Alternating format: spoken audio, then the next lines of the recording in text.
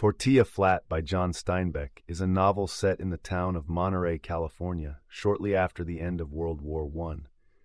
The story revolves around a group of paisanos, individuals of Hispanic and Native American ancestry, who live in the impoverished and vibrant district of Tortilla Flat, a setting Steinbeck uses to explore themes of friendship, loyalty, and the struggle against poverty.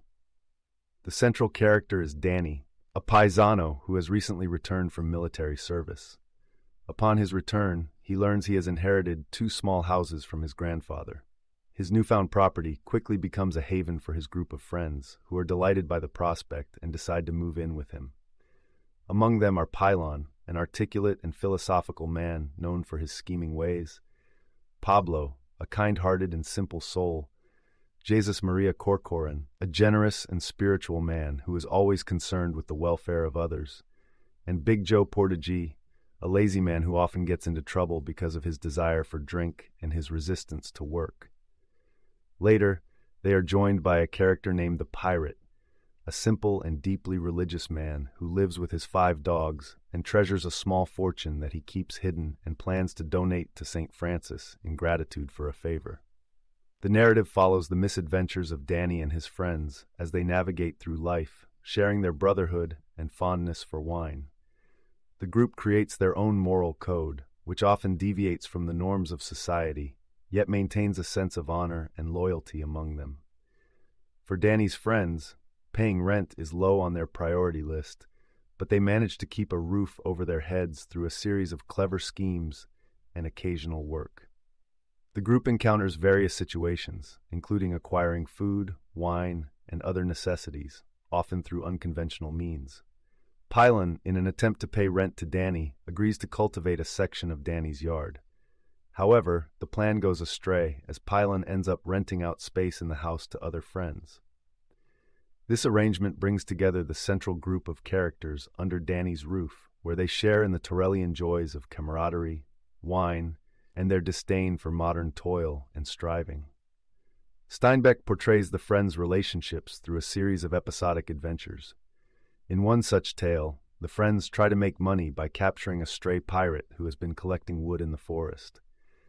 However, upon learning the pirate's simple dream to give a golden candlestick to St. Francis for the health of his dogs, they are moved and decide to honor his wish instead. The friends are constantly torn between their selfish desires and their deeper, nobler impulses, which often manifest in acts of unexpected generosity.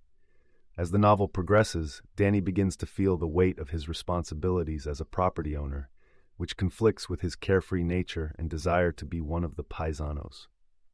This internal struggle leads him into a state of restlessness as he battles against the sense of confinement and burden that his inheritance brings. Steinbeck interweaves the individual stories of the other characters into the narrative.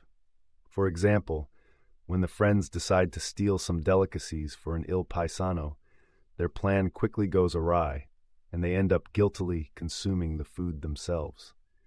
This illustrates the contrast between their intentions and actions, a recurring theme that serves to underscore their human frailty. The group eventually finds redemption by turning their ill-gotten gains into an act of charity.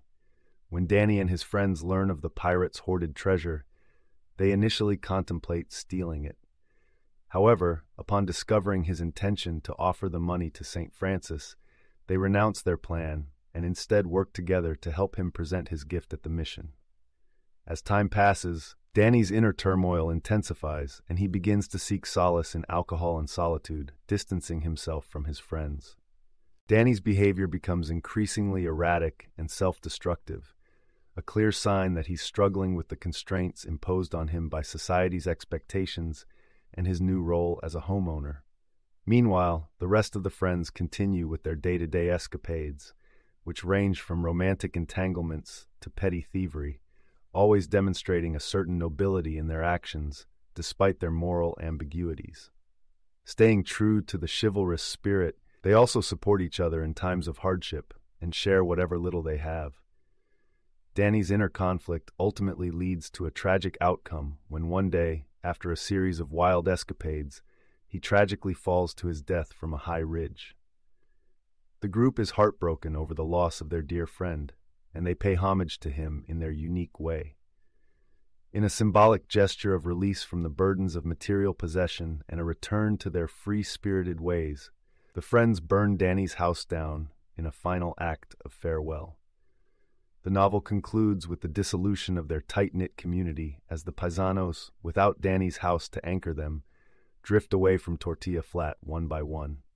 In the end, they go back to their former lives in the periphery of society, carrying with them the memories of a time when they briefly had a place to call home and a shared sense of brotherhood.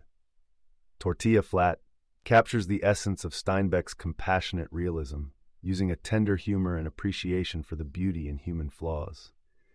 He crafted a tale of friendship, search for happiness, and the transcendence of material concerns in a world marked by poverty but rich in human spirit, all the while employing a parable-like narrative that indeed mirrors the tales of King Arthur's court in the simple camaraderie of paisanos.